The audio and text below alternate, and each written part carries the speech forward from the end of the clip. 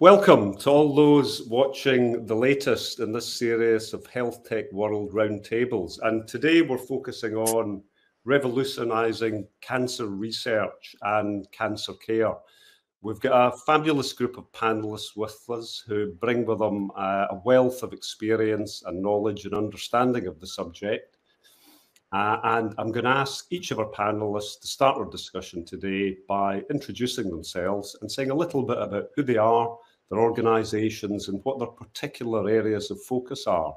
And then we'll move on to cover a number of areas across that spectrum of how we revolutionise cancer care and research. So if I could start off with Alex. Hi, and thanks for having me. So my name's Alex Evis. I put Alexandra in the chat, so you know I'm a woman, but maybe that was obvious. By email, it isn't necessarily obvious. So EMIS Group is an electronic health record provider in the UK. So we provide point of care systems to primary care, community pharmacy, community and mental health services, and A&E departments. We also have a number of kind of patient-facing services. So we have the Patient Access app, which has 16 million registered users and about 2 million people using it every month, and a patient information website called Patient Info that's kind of authored and peer-reviewed by clinicians. We're best known, I think, for primary care. So we have about 60% market share. We serve about over 4,000 GPs, and that also makes us the data custodian for probably about 36 million patient records in England and many millions more across the home nations.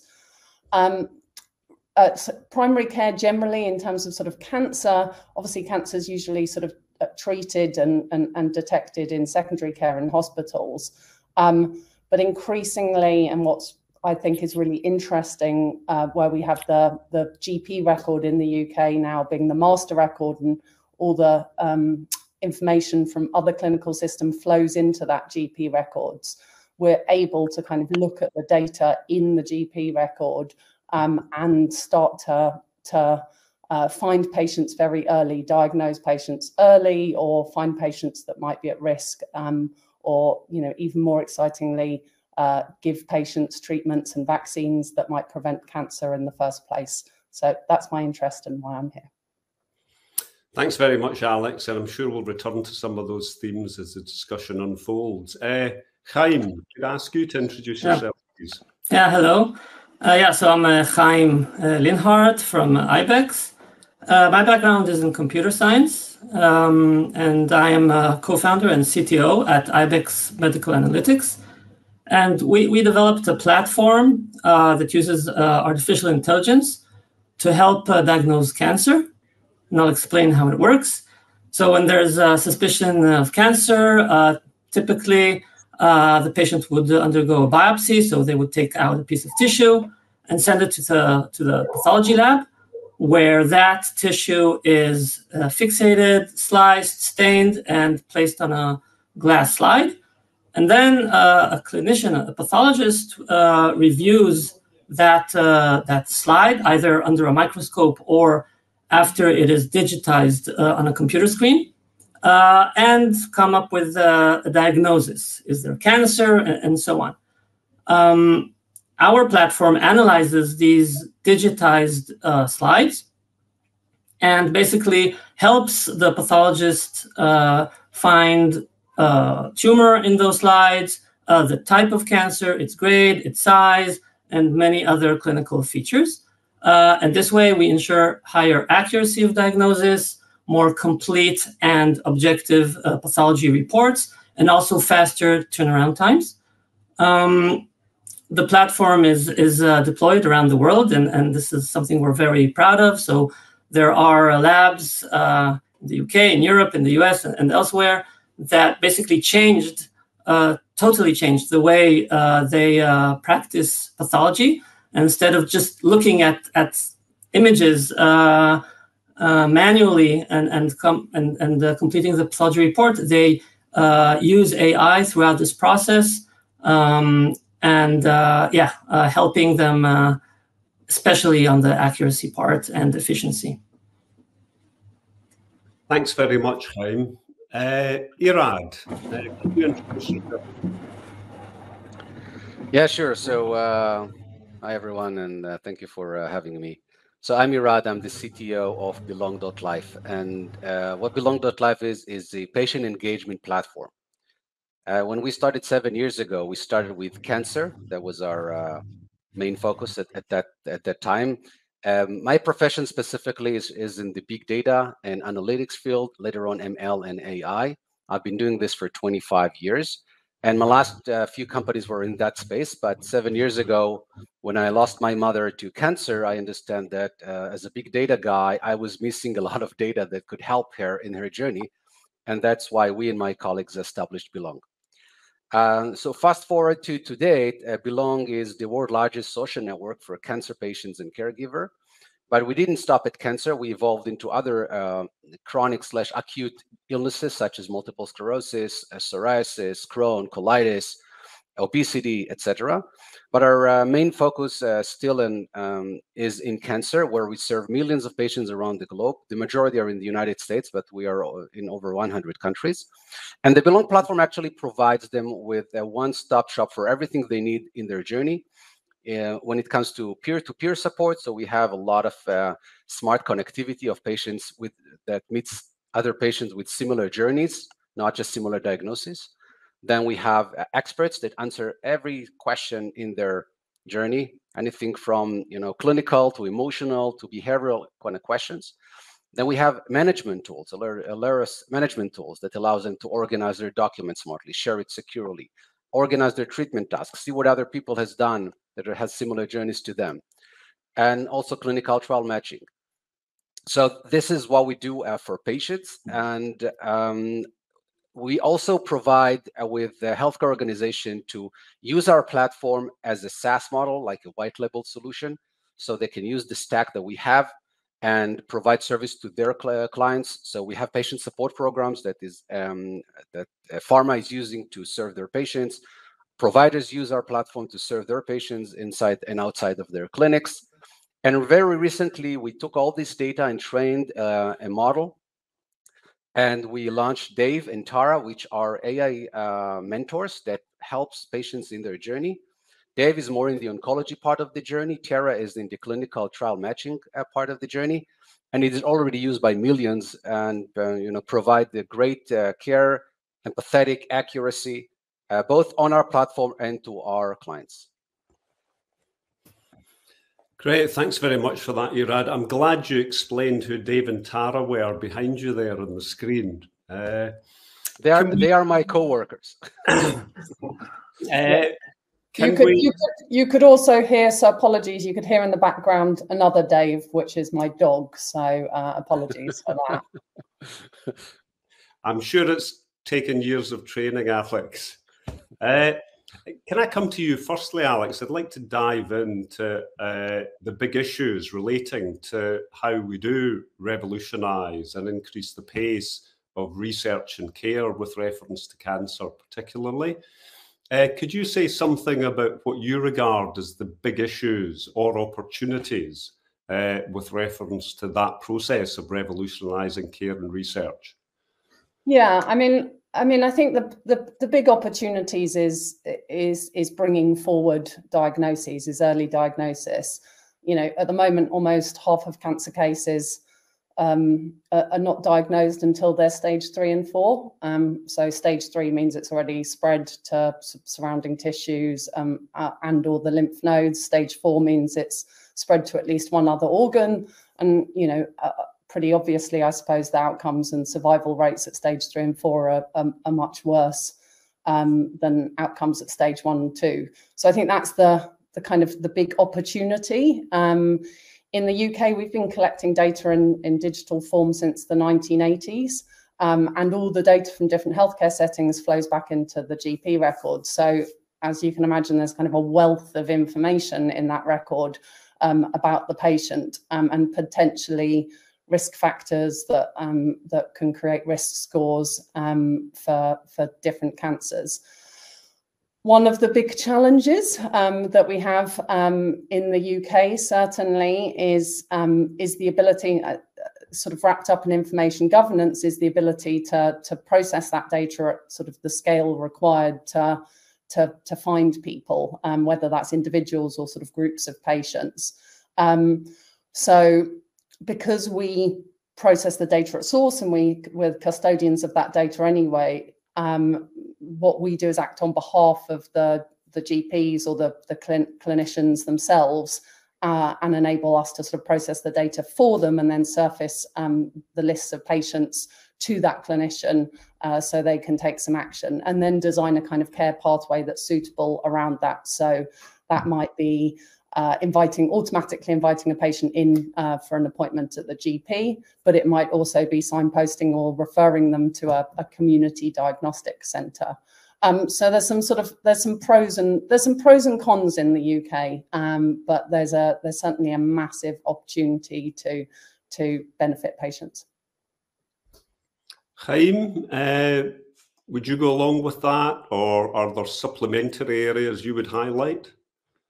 Yeah, so I agree with Alex. I'd like to also add, so working with pathologists and oncologists, we learned that there's a lot of information and the data that we already collect for each patient, and that we don't necessarily fully utilize that data.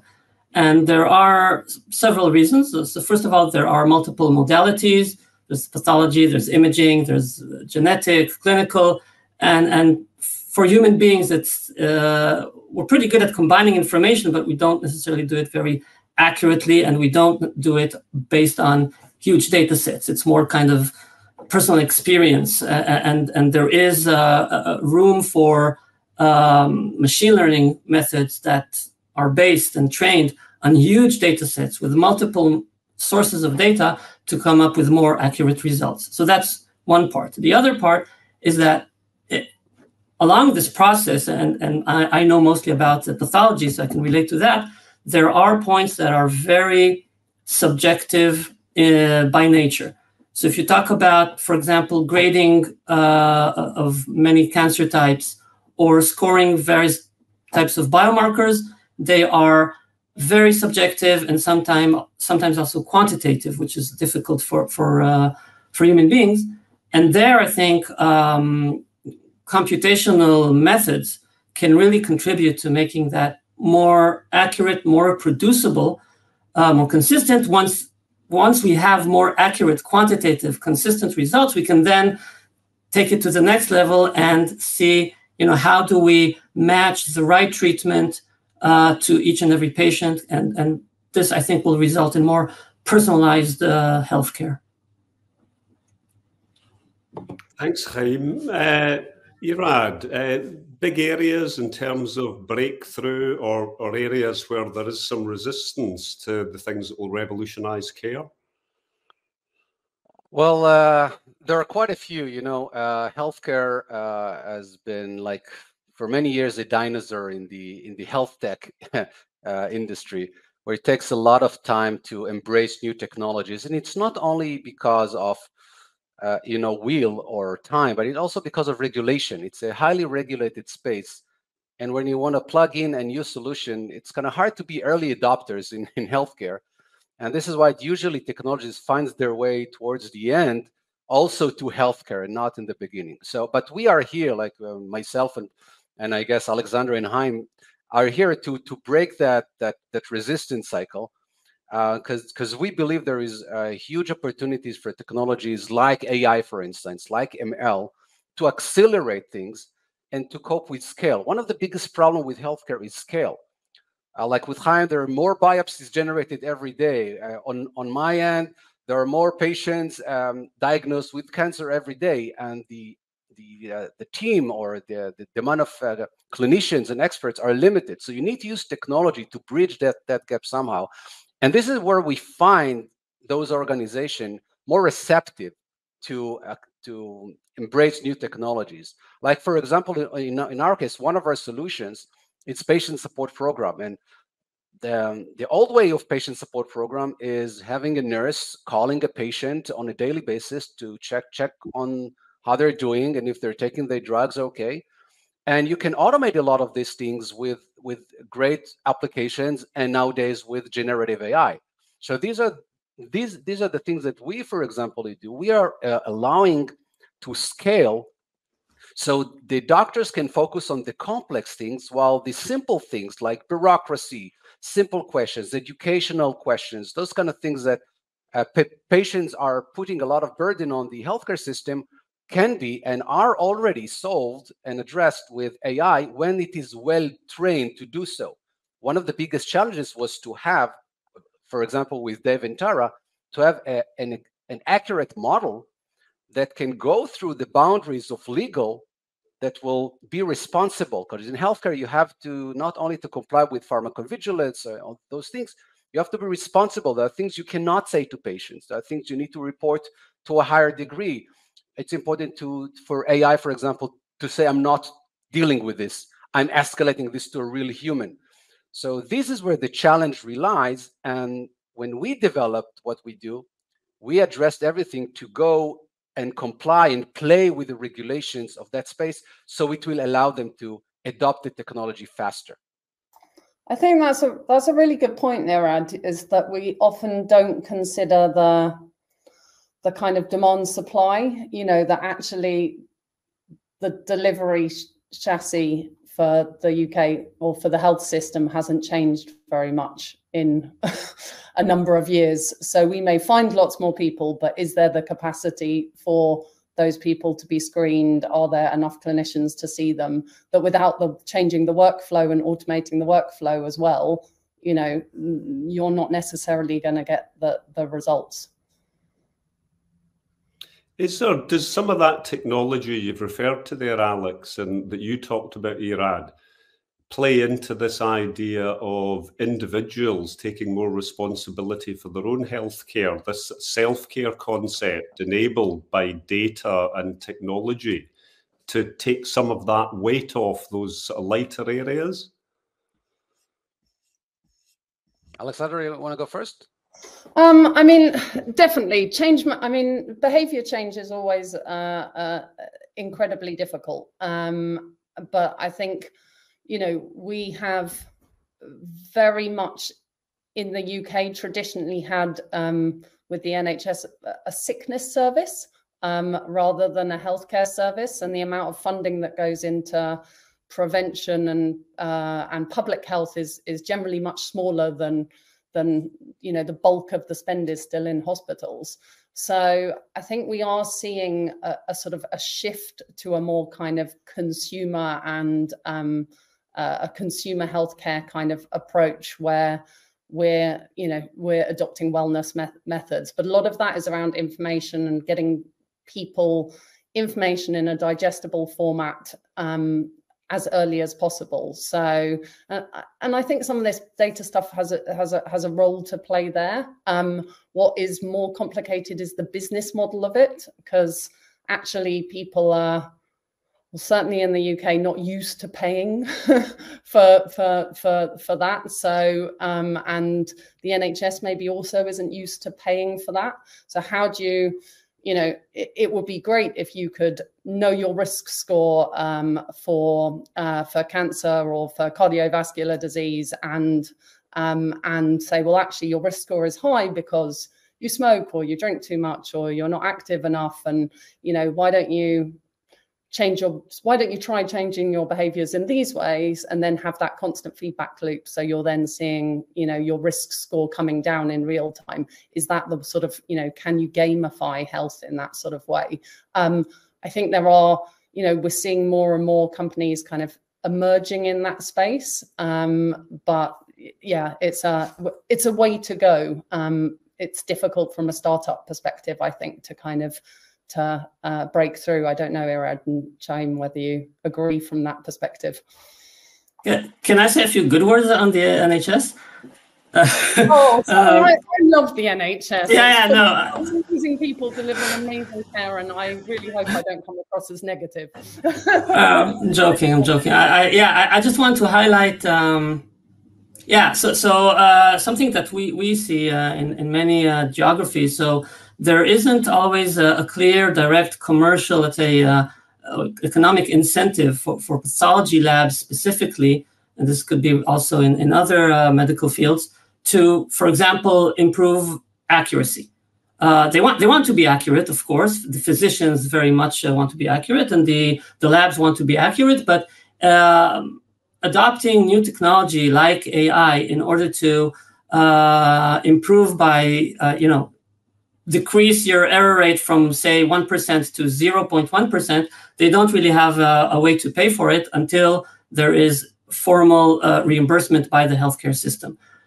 However, in places like the UK, where you have the NHS and you have and the same organization provides the healthcare and is basically the insurer and bears the costs of healthcare, in those places it is easier to make the case for improving accuracy. For example, the same organization pays for for its own mistakes. So I think in that respect, this is something that works well in certain geographies like the UK, like Israel, and it's more of a challenge in other places, which also basically pushes back on the rate of adoption of new technology. Yeah, I want also to add a few things to what Alex said. So yes, we do see that in the past 10 years, there is a shift in patient behavior to be more like consumer-like actors in this healthcare play.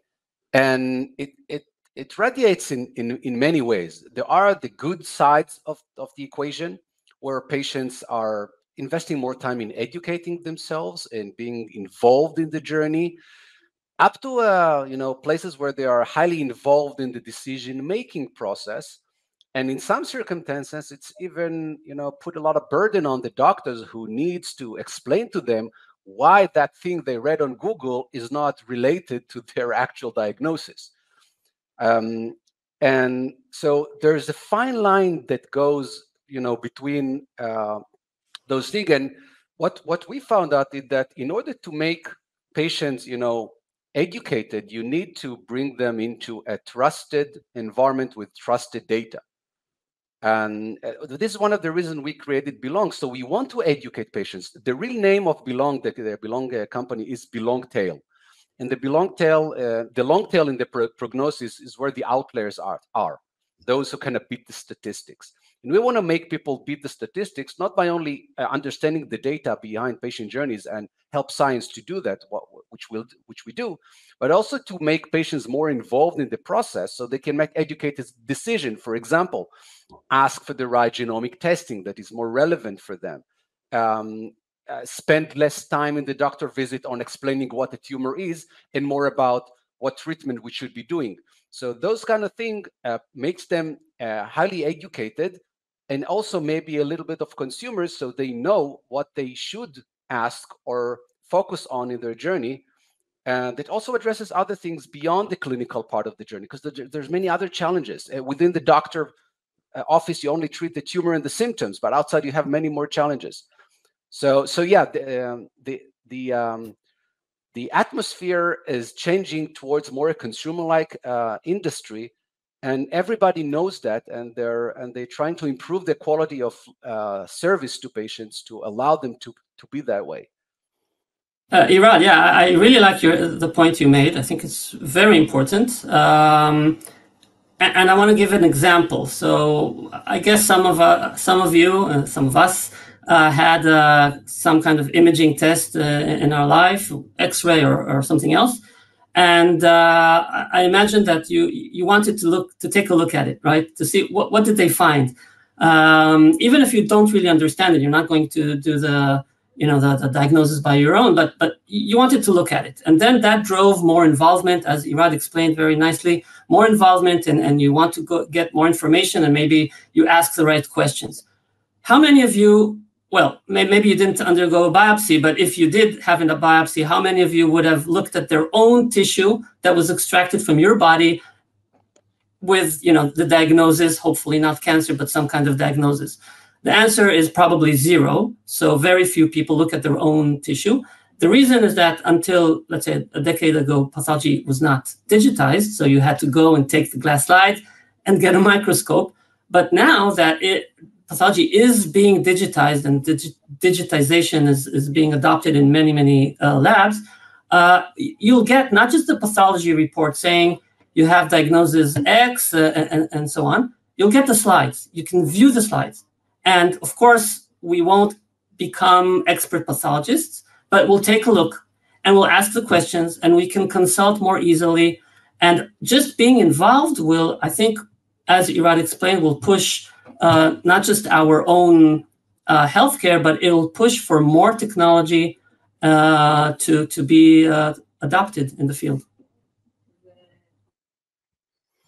Are there some issues around trust with reference to data? I mean, it seems to me that data and how we use it has enormous capacity to revolutionize some of the issues that we're talking about.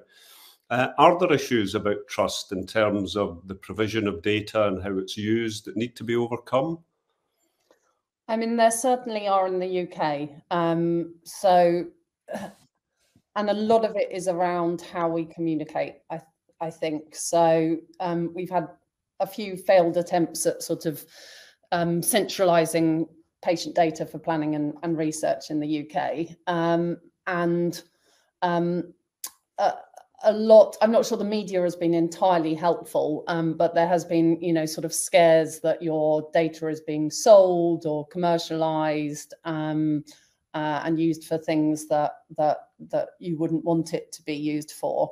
Actually, you know, when you do engage with the public in a more detailed way, you know, generally the public are like, you know, a sort of more than 90% positive about the use of data when it's for research. You know, you ask somebody if they're worried about using it, about, you know, their health data being shared, they'll all put their hand up. If you say, are you happy for it to be shared to help a family member to find a cure for cancer for a family member, you know, everybody's like, absolutely 100% of people want to share their data. And I think it's setting those use cases and providing that reassurance and patients being very, very transparent in how it is used. And patients are then overwhelmingly positive. Unfortunately, you know, maybe that hasn't been done in the UK, and we did have large numbers of people sort of opting out of their data being shared, which actually potentially would, you know, will have a negative impact on their long-term health and access to care. So yeah, there's definitely still trust issues. I think they can be overcome with the right engagement, and the right messaging. And it's probably the most important sort of public health messaging, in my view, that we can be doing in the near term. I think another aspect maybe of data and trust is regarding how AI is trained. So not the raw data itself, but what data do we use to train AI, and can we then trust the AI that was trained that way? So, and this has, there are several questions that people sometimes ask. So for example, are the data biased? For example, most of the research and also commercial companies, they use data from European population, American population. So you don't have a lot of AI being trained on you know, African or other, you know, other types of populations, and that of course might create a bias in the AI itself. And another question is, where do the labels or the annotations, the ground truth for training the AI, where does it come from? Who are the clinicians who set those labels? Does the AI learn from, you know, a specific group of physicians, and maybe they are biased towards certain guidelines and not others, and so on? So I think there are multiple questions here. I think there are good answers, but I'm just raising the questions, which are fair questions. Yeah, combating accuracy issues is one of the challenges, the biggest challenges all of us have been investing, I guess, a lot of time and effort and technology into. And, you know, as I'm 25 years in the business of data, I've seen all data. I've seen good data, I've seen bad data. And AI specifically is a game of data. You can create a new model, you can use a model off the shelf, you can take the best model out there. If you plug in it with garbage data, you'll get garbage in, garbage out. So it's in essence, it's a game of data. Those who acquire the best data in a specific domain can create the best solution. And big data or good data, as Chaim mentioned, can include many elements that can make it a bad data, like biases, which Chaim articulated very well.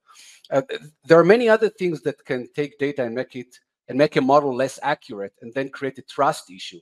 For example, if it's not domain specific, like if you train it on the internet or not on a domain specific, like, you know, ChatGPT, then it will be very generic. It will not be highly focused. And, you know, those kind of engines will always provide you with an answer. They will never say, I don't know the answer. Even if they don't have the facts, they will sometimes invent facts. That's what it's called in the LLM word, it's called hallucination.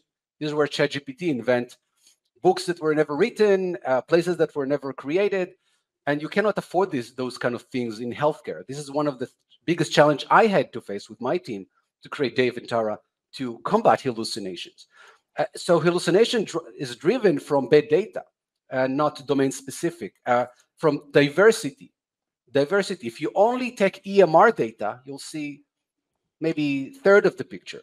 But if you train it on doctor to physicians communications, like we do on our platform, then you will allow something like Dave to act as an oncologist while actually in a virtual room talking to a patient, and not just based on EMR data that have snapshots of the journey. And longitudinal data is very important. Look at a long chain of events, not specific snapshots. So then you can understand a complete patient journeys and can address specific questions in every step of the way. And so those kind of things help you. And in the end, you also have to clean it up. You cannot take data and plug it in. You'll have to well label it. You have to run it through manual process of cleansing. And only then you can create something that is trusted. And I just want to share something very important. I think it will highlight the problem. There was a very big article published on JAMA Oncology, a well-respectable place of publications. And they analyzed LLM models, and they found out that in 23% of the cases where they asked the question about the treatment, it provided a viable treatment, but not the right diagnosis or indication. So it took a treatment of lung cancer and applied it to breast cancer, for instance. And in 13 of the cases, it hallucinated. It invented protocols that did not existed. So for example, when we did what we do, we have to validate that we are following guidelines. So in healthcare, you have guidelines like the NCCN guidelines. So if you take a model and tell it or train it with guidelines data, then you'll get accuracy that is a must in the healthcare industry. That's really interesting, Irad. And, you know, I think it highlights how important it is that the data is communicated effectively and people understand what the benefits are of data when it's used effectively and properly and in the right way. Can I ask if the clinical establishment and clinicians generally are good at embracing change and some of these new technologies that promise substantial breakthroughs?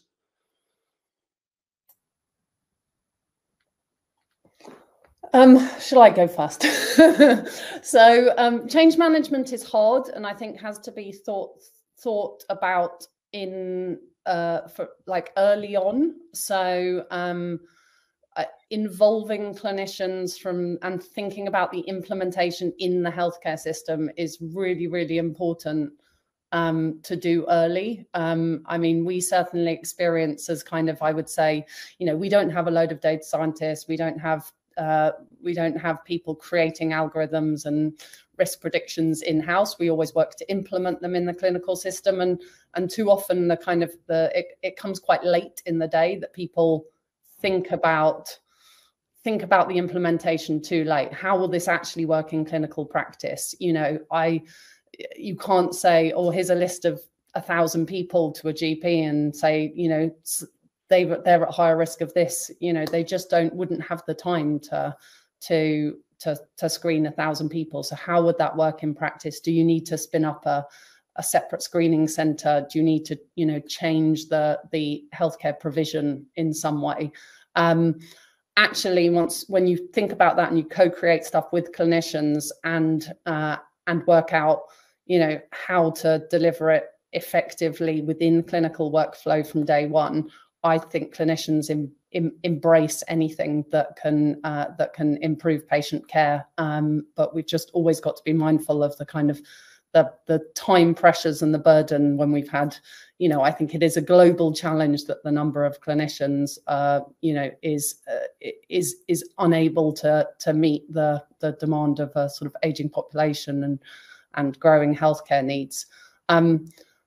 But that's kind of why I think prevention is another thing that we haven't really talked about. But actually, you know, there's some really exciting sort of cancer vaccines and things that are coming to market that, you know, can potentially stop the demand growing. There's the HPV vaccination for cervical cancer. So 1 in 142 women in the UK get diagnosed every year with cervical cancer. There's 850 deaths each year in the UK linked to cervical cancer. And that's actually most common in women from deprived areas as well. A few years ago, we worked out, there was a sort of landmark study that found that if you give an HPV vaccination to 12 to 13-year-old girls, it reduces the risk of them getting cervical cancer by 87%, which is massive. So, you know, we started a huge vaccination program in the UK in schools, but, you know, people fall through the gaps. So we've been working at how you can use data to detect some of the people that didn't have their vaccinations at school, and then use GP practices or community pharmacies or sort of or vaccination teams in different care settings to mop up those people. So you can see that sort of work is gonna, you know, it's just gonna massively change, you know, hopefully the occurrence of cervical cancer, and therefore kind of, you know, the clinical burden and obviously the patient burden of cervical cancer in the UK. I can share some of our experience. So for example, and changes, by the way, changes always could be difficult for all of us in every aspect of life, and certainly when it comes to diagnosing cancer. So when you ask a pathologist to move, for example, from using the microscope to reviewing slides digitally, some like it, some don't. They're used to their microscopes. Why change anything? However, when you provide them with really important added value, then change becomes much more easy. And I can give an example. So in the first several years, most of our deployments of the AI were in the context of a second read or a quality control tool. So the pathologist would keep diagnosing the slides the same way that they always did.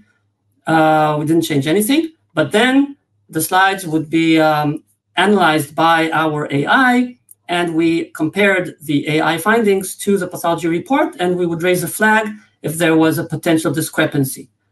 Pathologists working in labs around the world with this system for prostate cancer specifically, we find in every lab we worked with between 2 to 5% major mistakes. By major mistake, I mean a prostate cancer that was entirely missed, so that the case was reported as benign, or a case reported with a low grade, which was actually high grade. High grade in prostate typically means prostatectomy, an excision. So once a pathologist sees this, you can imagine their reaction. You can imagine how important it is for them to say, well, I want this, we need it, and I need to change. We need to change something.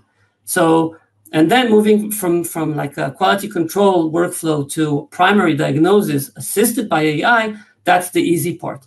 And I think in many ways it's like, using let's say Notepad on your computer to write a document, and then someone comes with a word editor like Microsoft Word or something similar, and suddenly you get a spell checker, and you get fonts, and you get grammar checks, etc., etc. Of course, you would embrace change very quickly. So, in fact, in some of our labs, for example, we had this very interesting case where the scanner that scans these glass slides into files, the scanner didn't work for a few days, and the pathologist simply didn't report any prostate case in the lab. They waited until the scanner would be fixed because they didn't want to go back to reporting without this extra help of AI. So I think change it's not easy, but if you show the benefits, then it can you can promote it. And I think the harder part is not to convince the physicians that there is a lot of value in these new technologies, but I think the challenge is around the workflows, the integration with the various systems. How do we change everything around the basic technology? In addition to what Irad said earlier, the regulatory part. Yes, I totally agree. It was well articulated by both Alex and Chaim. To make an impact or a change in healthcare, it requires quite a few things. The number one mistake that every new startup in the healthcare industry is doing is trying to add another screen or a widget on the doctor's screen. They already have plenty of applications in the system. They have to log everything they do. They don't need another screen to type in data to get value because they're already typing the patient data in so many places. So trying to add a new component into the system sometimes is hard because doctors don't want to work extra. They want to work less. They want to serve more patients in a given hour. And so the way to do it is to show them with real value that can accelerate things for them. And like in our industry, for example, with patient support program, you have a nurse who needs to take care of 1,000 patients on a drug. She can call them every day, she can text them, but if the machine is doing like shooting out a questionnaire, data is coming in, AI is analyzing it, then she gets who are the top 20 people I need to contact immediately because we seems to have an adherence issues or safety issues. So I will start there and I will follow up with the other later on. This is one example. Like with clinical trial matching, doctors are required to find patients and bring them into clinical trials in their site. And to make this conversation is sometimes take a lot of time and explain to them what is clinical trial or why is it still safe for them? What are the advantages for them in clinical trials? So if you automate this, like Tara, for example, that's what she does. She first educates, and then she collects data and find out if the patient is eligible for a clinical trial. And then the doctor will only get a notice on their desktop that says that Jimmy, who just walked into the office, is eligible for a trial. For that particular trial, let's have a discussion on that thing specifically. So if you save them time, then you will find them listening. The other thing that drives their decision-making is facts. Doctors, physician, healthcare is fact-based. All those publications and everything is all fact-based. If it doesn't have a number that proves something, they will not listen. So you need to research your own solution and find out the key values in terms of numbers that you can then show your audience. For example, we save ER admissions in 15%. We save doctor visit time in 30%. If you state those numbers, like I guess with Chaim, they accelerate the tissue sampling or examinations in whatever. So if you test it out, if you do research, if you even do a peer review research, like we did with an oncology, with a hospital in Canada that showcased the value for patients and for the system, then the others will listen. So you need to bring in facts into the equation as well, and otherwise they will see it as a nice to have thing. So as the environment, it's about demonstrating the value. Sorry, Chaim, you were going to say something. Yeah, I totally agree. It's very important, of course, to generate evidence of the right studies and so on, and provide the numbers, as Irad said. I think, in addition, there's also, at least in some domains, there is also the question of explainability. AI is a black box, and if the AI says, I think you have cancer, or I think this is X, if the clinician, can't verify, can't confirm, can't check it, it's harder for them to use the AI, and so I think explainability, or working with the physician, not just instructing them, this is what the AI decided. I think that's also an important thing to remember. Thanks, Chaim. Alex mentioned prevention, and clearly that sits at the heart of quite a lot of the work that we've sort of skirted around today. Would anybody like to just expand on areas of development with reference to prevention and what a big part that's playing in some of the technological developments that are currently going on?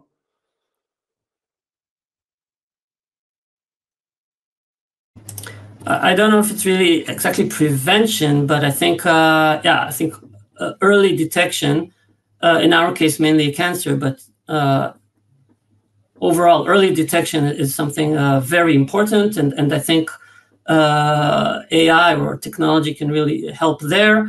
Sometimes there are, very small tumors or borderline tumors and so on, or sometimes you can only reach the right conclusion if you combine multiple data sources. And this is, again, something that I think that is going to accelerate and improve over time.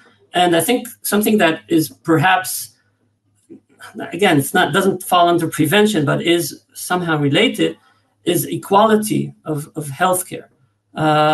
So now if you have access to expert clinicians, whether it's pathologists, oncologists, or anyone else, you're in a better position than someone in a different economical or a different geo than you, who do not have such access.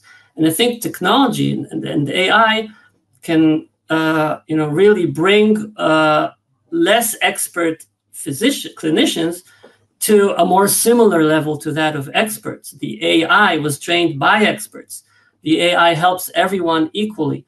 So I think that will also serve as an equalizer and basically help prevent, or at least treat disease for many populations. I mean, I've got another example of sort of prevention that we work on. So we've got a partnership with NHS England and MSD, which is a life science company, and working on the projects to helping to eliminate Hep C. So Hep C is a virus that's now entirely treatable if you catch it early, but it can be like asymptomatic for decades. So people can be living for a long time without knowing they have it. And if you don't treat it, it then progresses into sort of far more serious conditions that are difficult to treat. So I think it's 10 to 40% of people who have untreated Hep C go on to have cirrhosis, and 1 in 5 people with cirrhosis develop liver failure, and 1 in 20 people who have cirrhosis go on to develop liver cancer. And I think there's about the estimate in the UK is there's around sort of 100,000 people that are living in England with Hep C, and they've either never been diagnosed or they've been diagnosed and not treated. So the project that we're working on is looking through historical patient records on behalf of our clinicians, finding where Hep C was either coded as positive, but there was no record of treatment, or looking for sort of risk factors. So intravenous drug use, whether they had a blood transfusion or an organ transplantation, I think before 1982 or 1992, anyway, I'm not sure. And then once you've found that that at-risk patient, we, rather than surfacing that to a GP because they're not that well placed and they're too busy to do something, that list of patients is surfaced to a specialist service called an operational delivery network, and they have people there that are really highly trained in contacting and reaching out to groups of people, and then they can invite them in for screening, for testing, screening, and if appropriate, treatment. And that's kind of that beautiful win-win, right? So, it's great for patients. Obviously, it increases, system efficiencies. The World Health Organization has a goal to eliminate Hep C by 2030. But it's also, it's for the manufacturer of the medication to treat it. It's obviously, beneficial as well to find the patients and treat them as well. So that's kind of that win-win-win. Yeah, I also want to add to the prevention aspect. There are two populations, as I see it, that are dealing with prevention. One with some incentive and one with a lot of incentive. For example, I'll take myself. My dad was diagnosed, or my mom was diagnosed with lung cancer. My dad was diagnosed with pancreas cancer. So I'm into prevention in some sort, right? Why? What can I do? Is it genetic? And if so, what can I do now to avoid it? Do I need to do extra tests along my life? Do I need to make some more precaution about what I drink, what I eat? So I have this kind of incentive is still low. The population is still not fully incentivized to take care of that, even if someone who's close has been affected.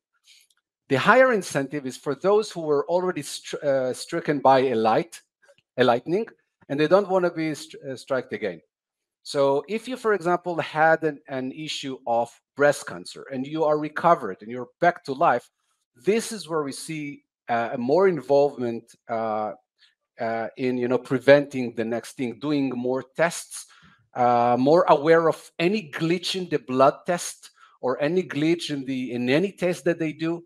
Because we read the blood test and sometimes we are off the chart at some elements and we say, okay, it's not a big deal. But for those who are already affected, they are highly incentivized to check every element.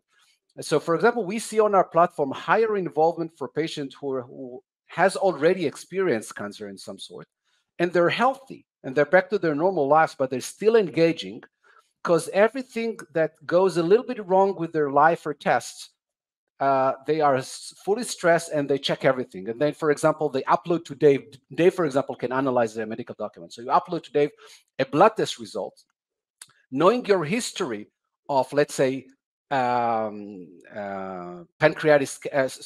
cancer. It will say, well, listen, maybe you should pay attention to this because it starts to indicate that there is a risk here. Go to see your physician.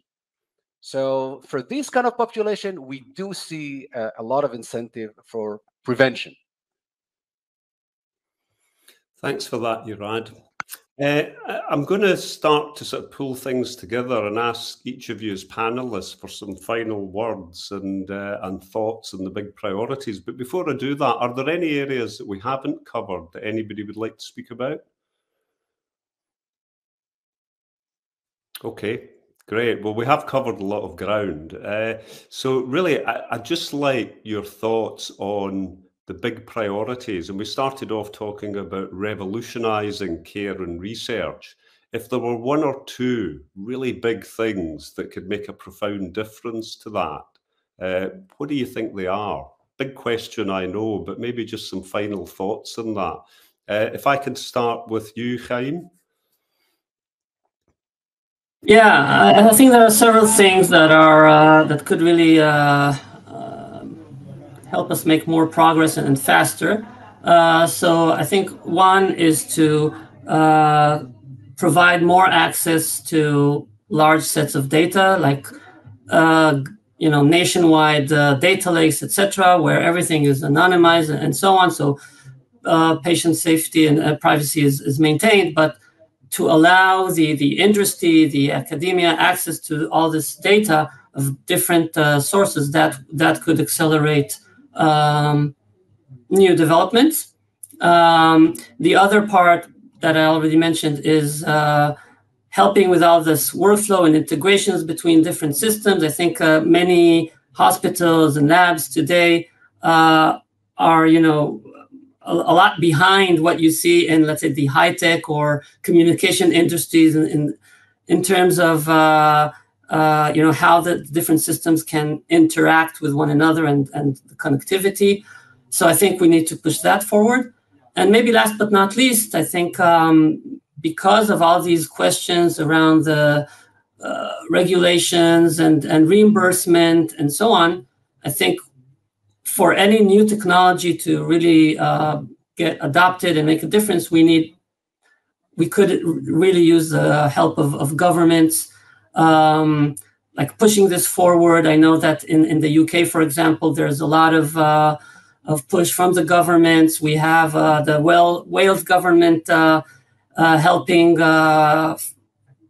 also us with a nationwide deployment of AI across Wales. We have the NHS with very important projects to digitize their labs and to bring AI into the labs.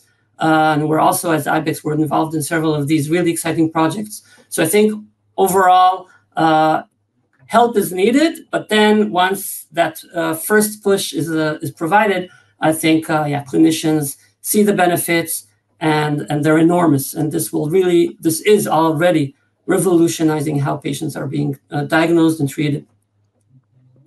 Thanks, Chaim. Irad? Yeah, so Chaim was spot on about regulations. The number one killer for many startups and evolution in this industry is regulation. And the regulation should, and I think it is, but it should be more being addressed and calibrated to the era that we live in, where AI kicks into almost every aspect of our lives. And yes, there are boundaries that need to be made. There are new regulations that need to be written, like the one that is now called the Responsible AI Regulation, that is going to put an end to a big chaos of what is allowed and what is not allowed for LLM and patients to do together. So yeah, regulation is number one, and I think more is needed there. I see more and more providers and pharma opening up innovation centers because they acknowledge the fact that there's a lot of things invented, outside, and they need to bring it in to be, up to date and to provide cutting edge service to their audience. Otherwise, they would just lose their audience. So I encourage more and more of those to open up innovation centers, to bring in new startups, new technology, to test it out in a safe environment. And we are contributing our part to that by educating and helping them to do this. Maybe the other obstacle that I see is, investments in this industry. They are huge, but due to the fact that, I was in the IT field, I could develop a product, and in 3 months, I could put a prototype into a friend's production environment because he was a tech-savvy early adopter on a lower grade environment where it doesn't hazard his users. But you cannot do this with healthcare. You have to get FDA approvals. You have to do a lot of testings if you bring a new medical device or a new drug. So from the moment you start the journey until the moment you have a paying customer is a long way. But once you get all the burden and you get MSAs with larger companies, then it's much easier to bring in the new technologies. So I encourage more investors to go into that field to be able to accelerate it because change is needed. And we are all doing our part, but it can be done without investment money. Thank you, Irad. And Alex, you get the last word. Well, I'd encourage innovators and anybody that's developing tools that leverage data to think implementation. So think about how those tools can be implemented in clinical workflow so that our amazing clinicians can really help move the dial from reactive to proactive and preventative care. And for cancer, that means, giving finding and giving vaccines, finding and treating patients as early as possible. So, you know, we not only lengthen lives, but we save lives. Thanks for that, Alex. Well, that brings us to the end of this roundtable discussion. For all those watching, thank you for doing so. And please share this discussion as widely as you can. It really does deserve to be shared and heard by as many people as possible. I'd like to thank Alex and Chaim and Irad for joining us and sharing their experience and knowledge. I hope this discussion has in its own modest way helped just push forward the subject of how we revolutionise care and research for cancer. And I'm sure we'll follow up on some of the themes that have been aired today. So thank you for all those watching. Again, please share this as widely as possible. And thank you to a fabulous panel, Irad, Chaim, and Alex. Thank you.